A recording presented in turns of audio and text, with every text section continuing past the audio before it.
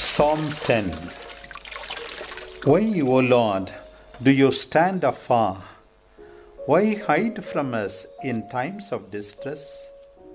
The wicked are in power, the weak suffer harassment, the poor become victims of evil schemes. Exploiters boast in their power and greed, the covetous blasphemes and defies God. In their pride, the wicked say, there is no God. They see no further. The wicked prosper in their ways. Your laws are far from their minds.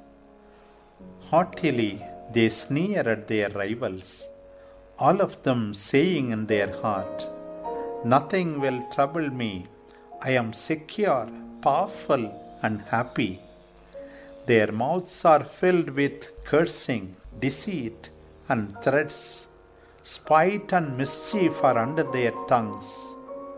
They lie in ambush near the villages, murdering the innocent and the unfortunate, spying upon their next victim.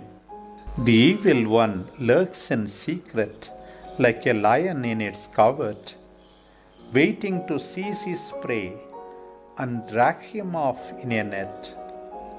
Lying prone or crouching, he waits, and the unfortunate falls into his power. He thinks to himself, God has forgotten. He has hidden his face and will never see this. Rise, O Lord, O God, raise your hand. Do not forget the lowly. Why do the wicked revile God and say, He cannot make me account?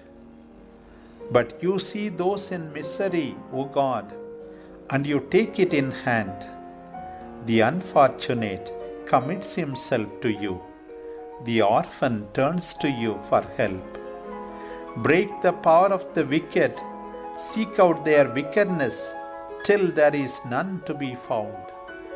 The Lord is king forever, and the pagans have vanished from the land. For you hear, O Lord, the longings of the lowly, and you strengthen their hearts. You give heed to the orphans and the oppressed. Let no human rise from earth and strike terror.